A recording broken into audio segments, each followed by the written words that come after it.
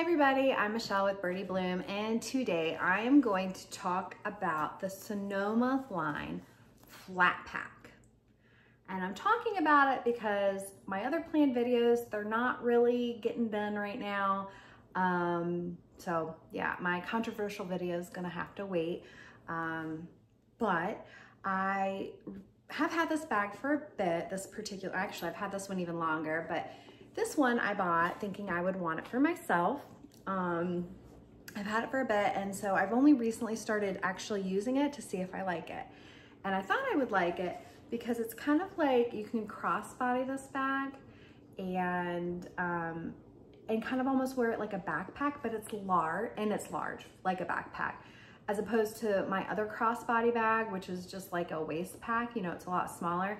And I thought I would really like this because I don't like the backpacks. I thought I would. I have a lot of backpacks that I kind of need to get rid of actually because I don't use them. I don't like the double strap backpack. But I'm liking this. It's a little weird, and I'm gonna do something at the end of the video when I'm trying them on to kind of like maybe counter that and see what happens. But I'll tell you all about it. So what we have, the Sonoma line, just to remind you, came in two different leathers, okay? This is Nubuc and this is natural grain. And here is a catalog photo. Sonoma line features two richly textured weather and stain resistant leathers. A lot of people don't know that. I call these my rain bags because they are weather and stain resistant. A lot of people are afraid. I don't necessarily take my Nubuc bags out in the rain. But I'm not super scared about it. I actually will spot clean my duffel sack, my Nubuc duffel sack that I have in spruce green. I've shown that bag many times. I spot clean it with water wipes because I use it a lot and it does get dirty, and it works out great. And I'm gonna talk about Nubuc leather care as well, Nubuc and Suede leather care in this video, so stay tuned for that. So, but yeah, we have these two bags, totally rain bags. This one in particular, this type of leather. I also have Sonoma bags in this leather, and my go-to when it's pouring down rain, 100%. So, yeah, we've got both of these. Again, the Nubuc is that soft, velvety, suede feeling. It can be really pebbled, as you see here, but it also can be pretty smooth, as you see on this part of the bag. Isn't that interesting? And it kind of looks like velvet, you know, because depending on how you're brushing it. The color here is bramble. No, sorry, I was wrong. Bramble's actually brown. There is a bramble. I misspoke. It's elderberry. And for the longest time, I actually thought it was grape, because there are two. It's like this is like burgundy, but purplish. There is a grape Sonoma color. We're gonna go over some of the Sonoma colors too. They're actually very confusing, but I have both. I have a grape and I have an elderberry. So this one for sure is elderberry and this one is grape. Stay tuned for us going over that a little bit more. But it is flat, hence the name Flat Pack. I'm gonna put this one down. This one needs some cleaning. Yeah, let's go over this bag. So it's a 4944 Flat Pack Nubuc. That's the name. Again, and this one is a 4917 Flat Pack Natural Grain.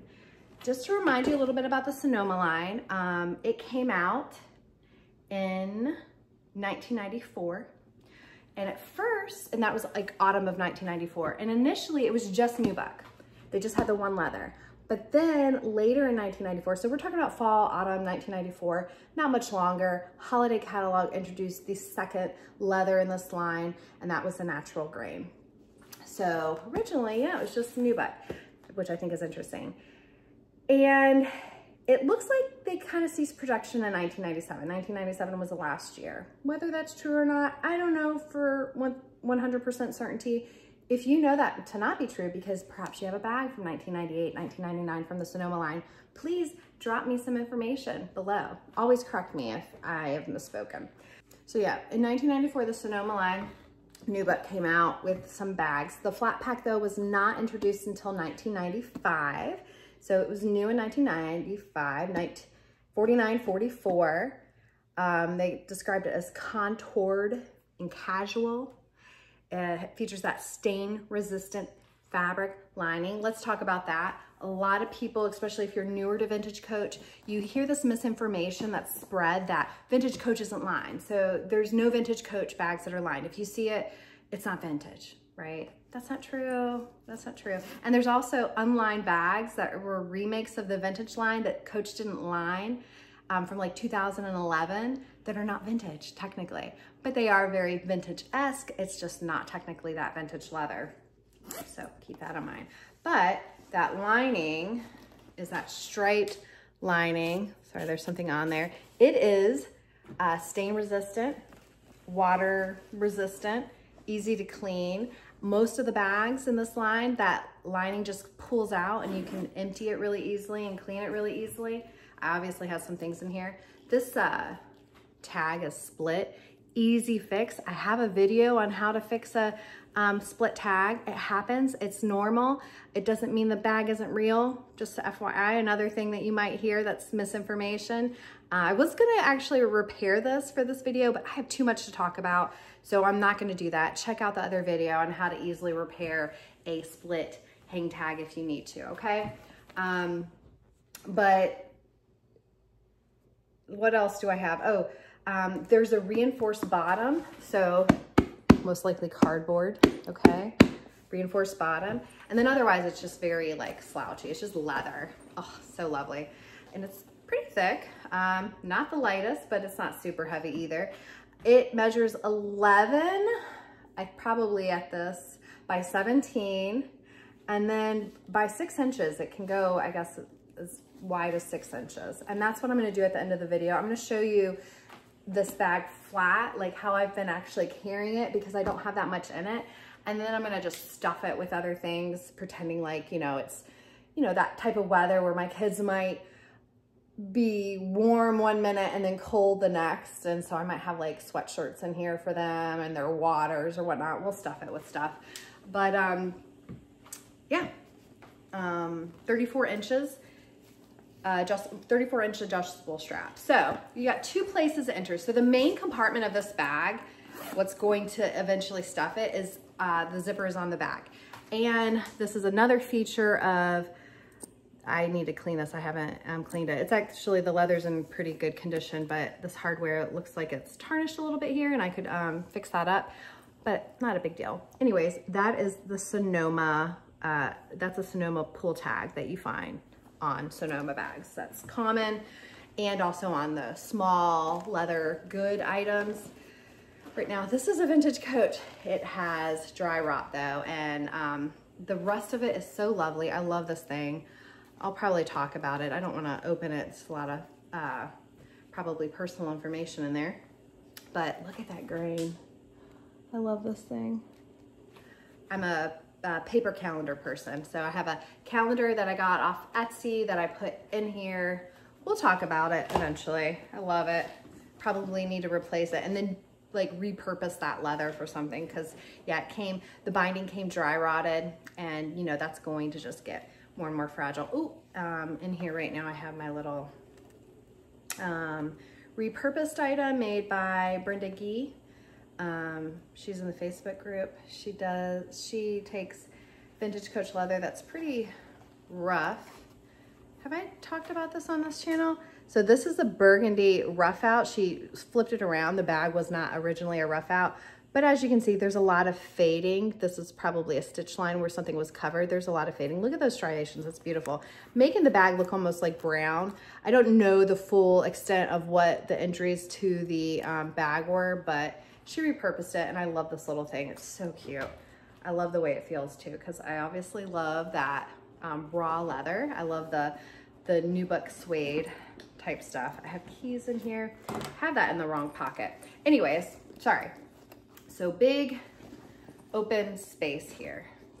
And then in the front, you have another little zipper. It also has that pull, that zipper pull there. That's just a little pocket. And this is where you're gonna find the creed for this bag. Here is a better photo. We'll talk about it. This is what it says. And This can change slightly amongst the years, but if the bag is Nubuc, it should say Nubuc in it.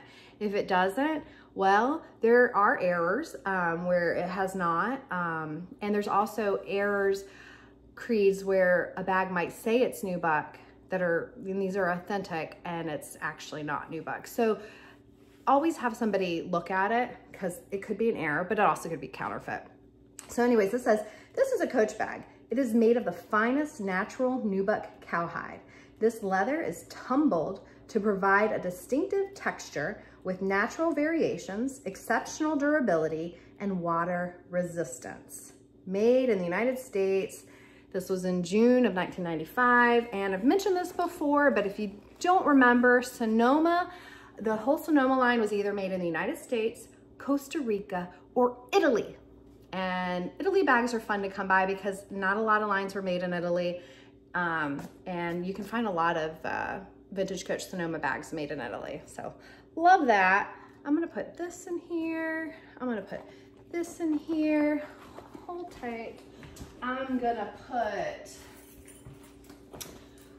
my very worn vintage Coach key, wallet. Love this thing. Yeah, I just snap it with the kind of keys out and then I stuff the key in there. That's how I do that. Ear pods. I'm gonna put all of those easy access things that I want easy access to in the front pocket.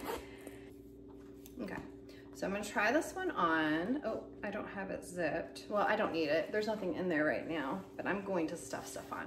Oh, so it does say shoulder strap. So you can wear it over your shoulder. And that's kind of, and I just feel like when it's flat, it kind of just looks blah. And that's what I was talking about. And that's how I've been wearing it, at least over my shoulder. And I do often grab and go, I've noticed, and just put it over my shoulder. But what I like about it is that it can be cross-bodied. I have plenty more room to cross-body it. And this is how it looks flat cross-bodied. A little better, right? But it's still pretty blah flat, right? Just kind of weird. So let's stuff it. Let's see what happens when we actually stuff it full of things. I'm not gonna put my other stuff in there right now. I'm going to just stuff it. Hold on. So basically I put a blanket in here, but like baby wipes, clothes, water bottles, whatever. Put some stuffed animals in there too. Just stuff it a little bit and see what happens here. Oh, we have more room because then this part opens up. Let's see if we just stuff it all the way. Let's just, oh my. Hangtag's getting caught here. I need more. Hold on. Found a frog. Found a frog. Let's stuff that in there. Just going around, you know, picking up all the toys that are strewn around the floor. Okay. That's pretty stuffed. Oh, interesting. Let's see what it looks like.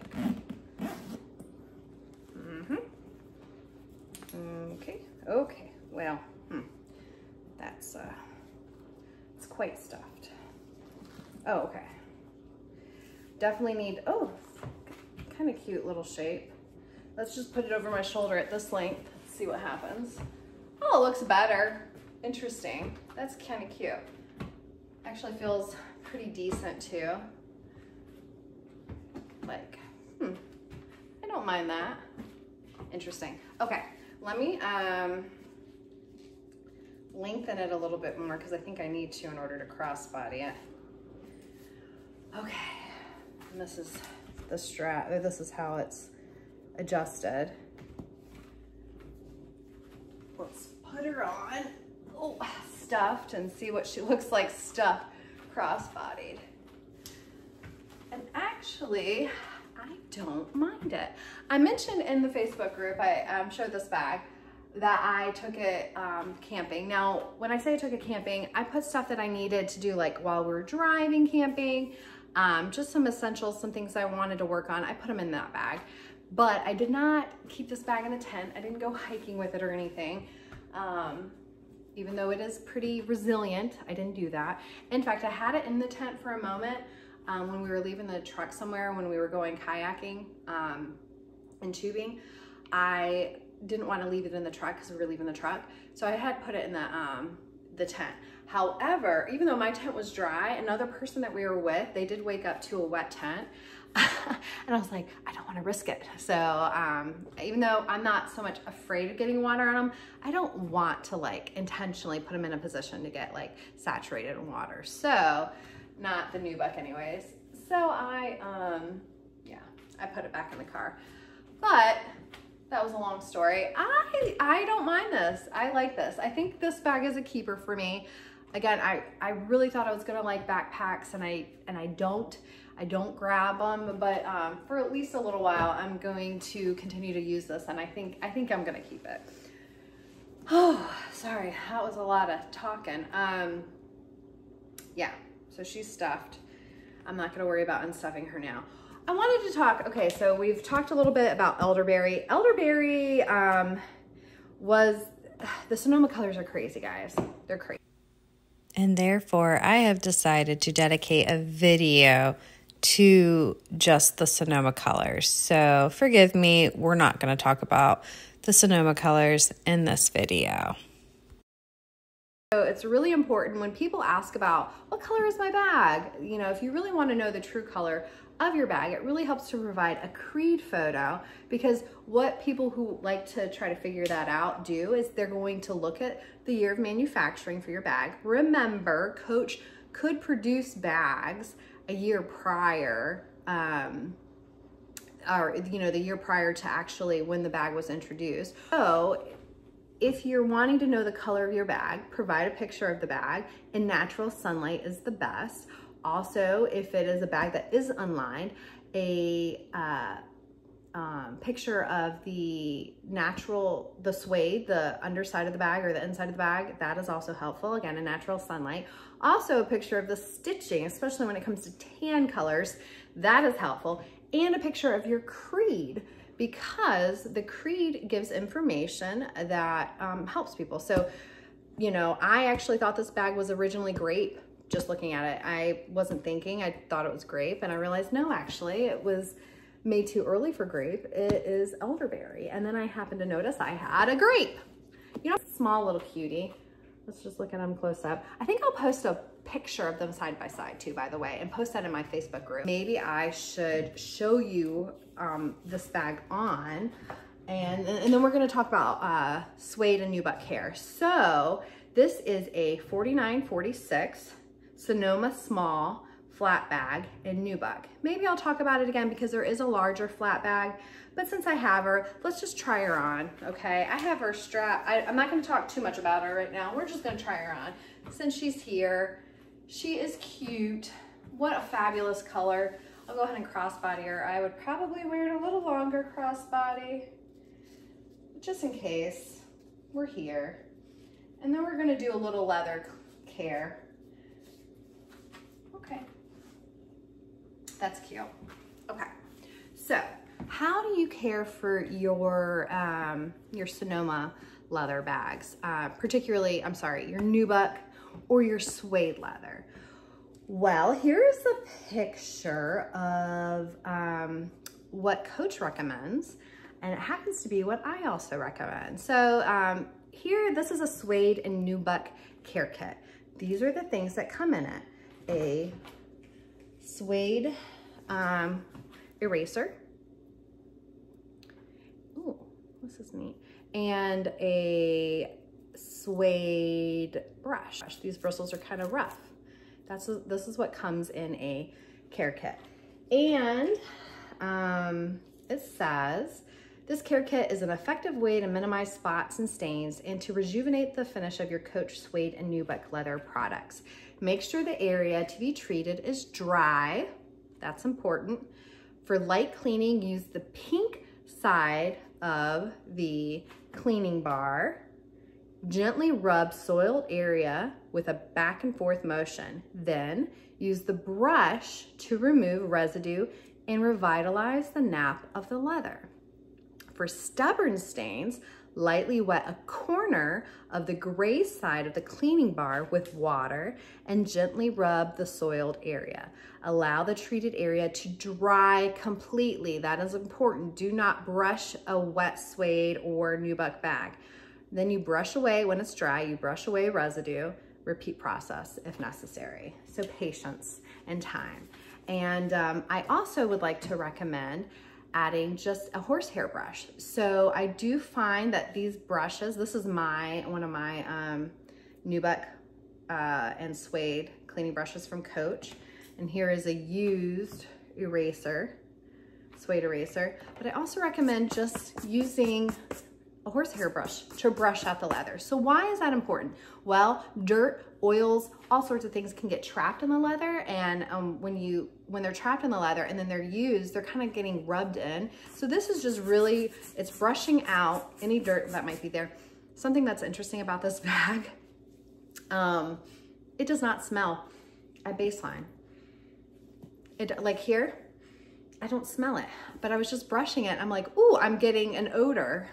It's not a bad odor. It's like a perfumey odor. Yes. So while I'm brushing this bag, it does not smell, well, it does now because I was brushing that.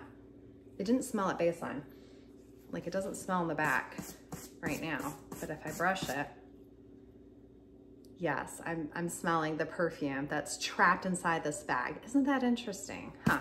So, but you just brush with a soft brush first, and then see what you got. And because a lot of this leather is pebbled, that's why I don't like to get super aggressive initially with the Suede brush. Just sometimes this is enough. What is on here? Did I set this on something wet? I might have, this was not there, so I think that's just some wet. I'm gonna stop brushing that area. Again, don't brush when it's wet. I must have had something on my counter because I don't think that was there. Yeah, and you're just gonna brush. And then, if you see an area, okay, it's just so pretty. Look at the pebbles. Oh, I love Nubuc leather. If you see an area after you've done that, and I have not completed it, but if you see an area that bothers you, let's see. Like for example, this is a little darker of an area. That's when you're gonna go in with your pink Suede eraser, and you're gonna just kind of rub gently back and forth. Kind of trying to erase the stain essentially.